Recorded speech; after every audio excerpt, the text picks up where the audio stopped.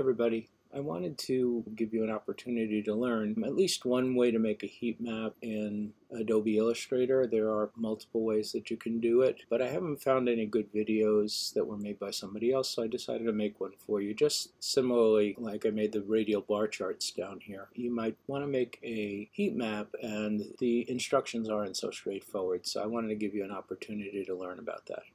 Alright, so let's get started. So I'm going to click New File, and I'm going to make this one for the web because in the video I don't really need high resolution. I'm going to just choose the common size for now, and by selecting web it's going to put me in RGB color and 72 pixels per inch.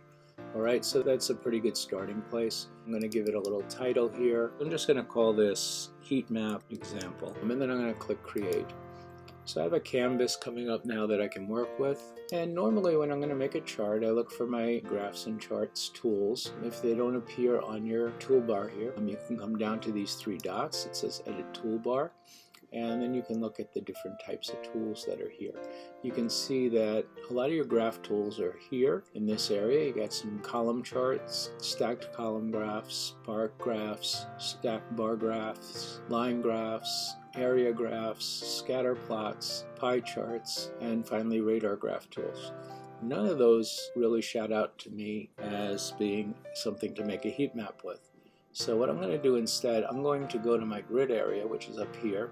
You got a polar grid and you got a rectangular grid, and I could use either if I wanted to or something else. But I'm going to go with the rectangular grid, and then I'm just going to make a grid here, and before I release it I'm going to make this one a 3x3 grid. So I'm right now hitting my left arrow tool to reduce the number of vertical sections to 3, and then the down tool to also select the horizontal lines as 3, and I can resize this and keep this shape. If I hold shift, for example, I can get a nice perfect square there. And I'm making this heat map kind of reminiscent of something that I'm a little bit nostalgic about. I used to love watching baseball games, and somewhere along the line they started putting little heat maps like this across the batter's box to show you where pitch location, where different pitches were, how well batters hit, with red being they hit well in that area, with the pinks not as well but still pretty good. White would be they were kind of neutral, 50-50 whether they hit in that area. And then it started getting blue on the other side, where blue is where they got struck out a lot or swung and missed a lot. I'm going to make something similar to that. Let's get started. So we have the grid now, and what I want to do is I want to create a range of colors that I can fill these boxes in, and I can actually do each box separately if I wanted to, and that would work fine, just assigning a different color to each box, giving a color with a key, some kind of value. But what I usually like to do when I'm doing something like this is I like to create a gradient. So what I'm going to do over here is I'm going to create a key gradient, and then I'm going to assign some numbers to the gradient, and then I'm going to fill in the boxes. Alright, so that's the plan, and that's what I'm going to show you. Okay, so I used my rectangle tool to make a box. I held down shift so it would be square, because square works nicely for me. Sometimes I use a stroke around the box, other times I don't. All really depends on what I want to do with it, but for now I'm going to take the stroke out. So I'm going to go to my stroke line here, and I'm going to hit the red slash to take that out, and then I want to give the box a color. Usually when you're working with heat maps, not always, but often you use a warm color for your bigger numbers, your higher hits, and if you want to show that the batter is hot in that position, or if you want to show that you made a lot of sales on that product, it is a good color, although sometimes what red indicates is negative, so we have to be careful. For my cooler sales or whatever I'm recording here, I'm going to go with a cool color. So typically red to blue is a good way to go. This is kind of similar to what they did in baseball games back in the day. But I'm going to choose red for my box, and then I want to take my select tool, and I'm going to hold down Option. If you're on a PC, you hold down Alt, and I'm going to click and drag it down, and I'm going to change the color there to blue. So I'm going to do a red to blue gradient, and I would like to go through white at the middle, so I'm going to see if I can do a gradient of 3 colors. So I'm going to bring this down somewhere in between these two, holding shift and Option as I drag. I pulled another shape of the box, but I also kept it in line. So let's make this white, where the white is my middle color. Now once I click off that white, it's going to be really hard to see. In fact, impossible, right? Unless I hover over it. So for now, until I have everything the way I want it, I'm going to give this one a little bit of a black stroke, and I should now at least be able to see where it is. I want to get these boxes lined up evenly, so if I select all three, I can come to my Align tools and hit the horizontal Align center, just to make sure, even though I was holding Shift and dragging, to make sure that's still in line. And then I want these distributed evenly, so what I'm going to do is I'm going to distribute the vertical centers of the boxes, and you'll see that move that up so it's evenly spaced. So now that I have everything aligned where I want it to be, and I don't want that black line to affect anything, I'm just going to turn that off, and we'll be able to select it without seeing it. Alright, so I want to select all three. I just clicked and dragged with my select tool over all three. And what I want to do is I want to make a blend. So I'm going to come down here to Object, Blend, and I'm going to go to Blend Options. And under here I can make a smooth gradient from red to blue, or I can choose to use specific distances between them or specific steps. I'm going to choose specific steps this time, and I have 9 boxes, so I want to choose 8 steps because we're already going to have the starting box. And I can adjust that later if I want to. So I'm clicking OK on that. And also orientation, I want everything aligned straight, so I'm aligning to the page, although the path and the page are both aligned the same, so it doesn't matter too much here. Okay, so I'm going to click OK. Now if I come back to Object, Blend, and Make, I have a gradient of equal steps that starts with red and goes down to blue with white in the middle. And you can see that these are the hot colors, getting a little less hot, getting a little less hot, average, getting cooler, and so on and so forth. Now all I really have to do is assign a scale and put the colors in here where I need them to be. But first I want to adjust my gradient to a fewer number of boxes. Okay, so I have more colors than I need, so I want to get rid of some of these colors. I can select my blend, go to Object, and I can go back to Blend and then Blend Options. What I'm thinking now is I have 3 boxes that I started with, so if I take off those 3, I have 6, each in 2 parts. So what I want to do is I want to make 2 3-step parts. And instead of making all these tiny little boxes of which I don't need, what I can more easily do is, after selecting, click OK. And notice now that I have 9 boxes in the range of colors that I need. I can now take that and fill my colors, so that's a pretty good way to work. One other thing I'd like to do here is, because when I click off this, you'll notice this middle box, now I can't see it at all.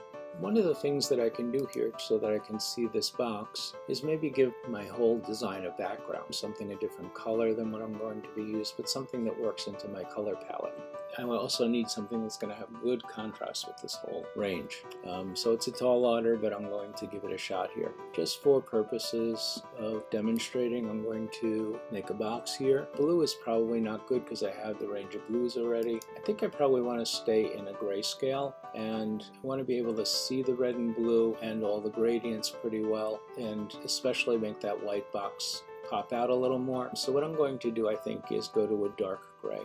And to move that to the back, if I hold down Command and I hold down my left bracket tool, that pushes it to the back. And now you can see very clearly that the white is there. And I'm going to move it all the way to the back by holding Command Shift and the left bracket tool, and now my boxes are here as well. So now what I've done is I have no lines between the gradient except for where the color changes, and I have something I can work with here. So now how do I get the colors I need into here? Let's make a color range of values. I'm going to do that and I'll be back in a minute. Alright, so I made up a range of numbers that I wanted to use. Now I have them all selected. I want to make sure that they're all aligned properly, so I'm going to hit Center Align, and I want to make sure that they are arranged evenly. So I'm going to use my Distribute tool, and I'm going to distribute the vertical centers so that they're lined up properly. And now you can see they are all aligned properly with the colors. So the last step is to start filling these colors. Now, how do I get the colors into the different boxes? The best way to do that is with my Live Paint tool. Okay, so what I want to do is I want to activate this as a Live Paint object. So I'm going to go with that selected to Object, and I'm going to come down to Live Paint, and I'm going to go down to Make. Alright, so now this is a Live Paint object. So deselect it, go to the eyedropper tool, select a color, and now I'm going to hit K to get to my Live Paint tool, And you see how each of the boxes now is going to light up. So I can paint inside those boxes. So I'm going to paint my blue here. I'm going to go back to I, select the next color, K again. And I'm just going to do one color in each box. So now I'm going to click the third color, fourth color. Keep going back between I and K to get the color that I need. I hit I, select it in my gradient, and then get back to the live paint. I'm hitting K. So now I have my object painted. I can select it as a whole object and change the stroke if I want to. Let's say I wanted to eliminate the stroke. I could just give it that gray background. So I can do a bunch of other things here, but right now I'm going to leave this as it is. I kind of like to have this a little closer. So what I'm going to do here is I'm going to select all of that, drag it over, align it a little better with my chart, put this on this side, bring that over, and then I probably want to align the centers of these two. So I'm going to select both, go back to my alignment tool and vertical align center. So now I have it the way I want. I just want to make my whole artboard smaller. So if I hit Shift and O, that's my adjustment tool for the artboard size. So if I hover over the intersections, I can make my artboard smaller.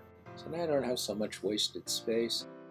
If I go to my Select tool, you can see that this gray area is past the sizes of the artboard. And if I save Illustrator, it's going to save it as this whole thing. Use artboards is grayed out here.